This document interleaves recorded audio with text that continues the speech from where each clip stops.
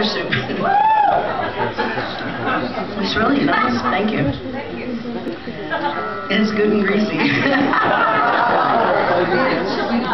It's good.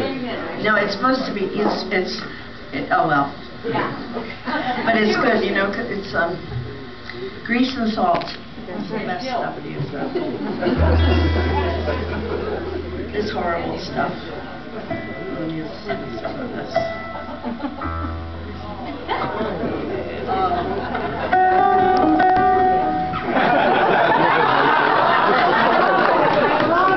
Chinese.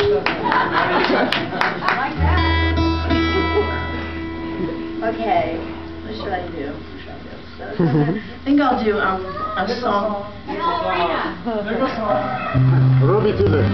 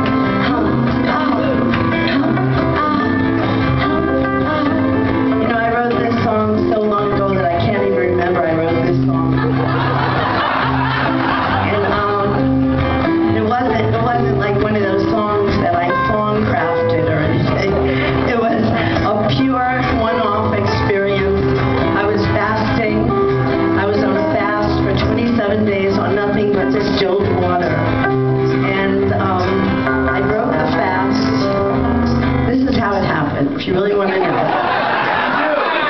It's a real scoop. I was on a 27-day fast on nothing but distilled water. And yeah, I should have, but I didn't. I had nothing but distilled water, and my fasting guru, Dr. Bernard Jensen, yeah, he told me, because I was out in his ranch, and he said, I told him I had been a vegetarian, not very successfully because I kept getting sick. And he said, well, some people aren't cut out for that. Your body, your blood type is a type A. You're the original, no, I'm the original, most of us are O's, you know, and we are meat eaters, sorry. And so no, I could never eat meat, carcass, animal thing. And I was very militant, anti-eating meat thing. So, but he said, no, just keep fasting and you'll see that your real, what you're supposed to have is going to occur to you. At the end of this fast, you're going to know what you want. So I did. I fasted for 27 days. I broke the fast very slightly, very gently, with a spoon of orange juice, a spoon of partially cooked grated carrot, and a spoon of partially cooked grated zucchini. And I did this for about a week. And then it was time to go to my favorite flea market in Englishtown, New Jersey. Time for another sip of chicken soup. And on my way back from the flea market, I passed a McDonald's. And I smelled something.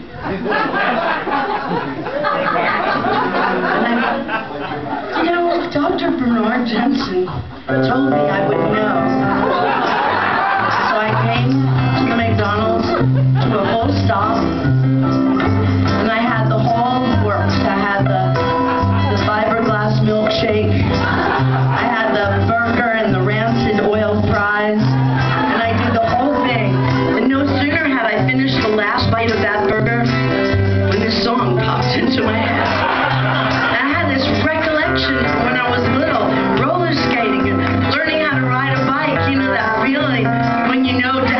holding on anymore. And you're going on. And the whole song just came to me in this whoosh of aroma of Greece. And then this background part was put on by my husband, father of Jordy and Bo. Dilly, dilly, heavens are green. And he also put this hum ha ha part. Well, I hated this part. I thought, hum ha ha. Oh my God, hum ha ha. It goes like this. Hum ha ha. Hum ha ha. Come on, help me relive those fabulous days of the 60s or 70s or whatever they were. Went through the whole song.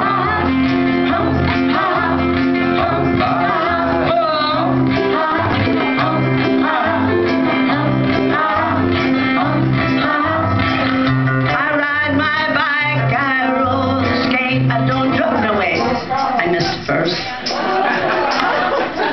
You keep going.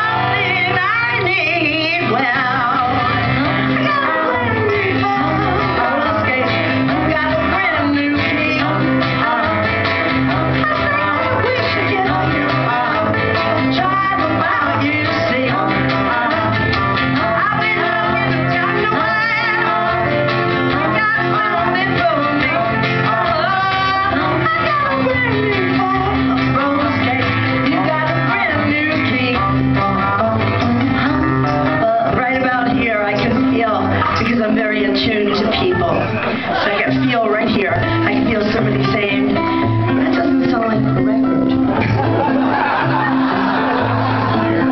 You may call me crazy, but I don't think that sounds like the record. That's because you're not doing your part right.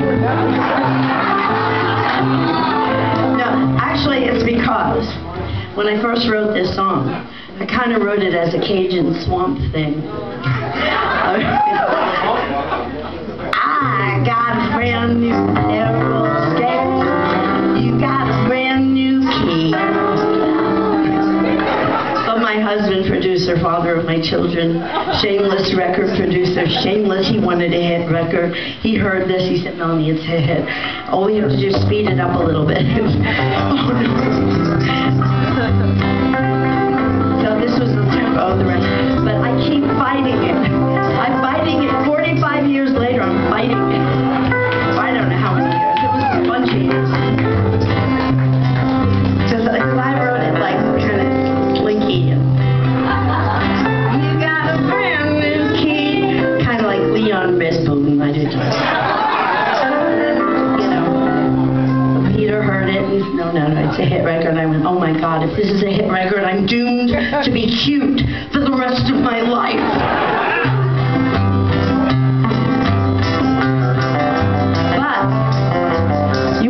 Doing your part that well. And that's okay, because right about here, I would have to say, I want you to take it down a whole level. Because in Germany, they really get into that part. I do a lot of shows in Germany, and have done lots of shows in Germany. And I say, sing that background part with me, and they really get into it. Hump, ha ha, hump, ha ha, hump, ha ha. And with a few more beers, you know, and right about here I say, I want you to take it down a whole level. This is the part that has a tiny bit of social commentary. And if you're doing the hum ha ha part really loud, you'll miss it.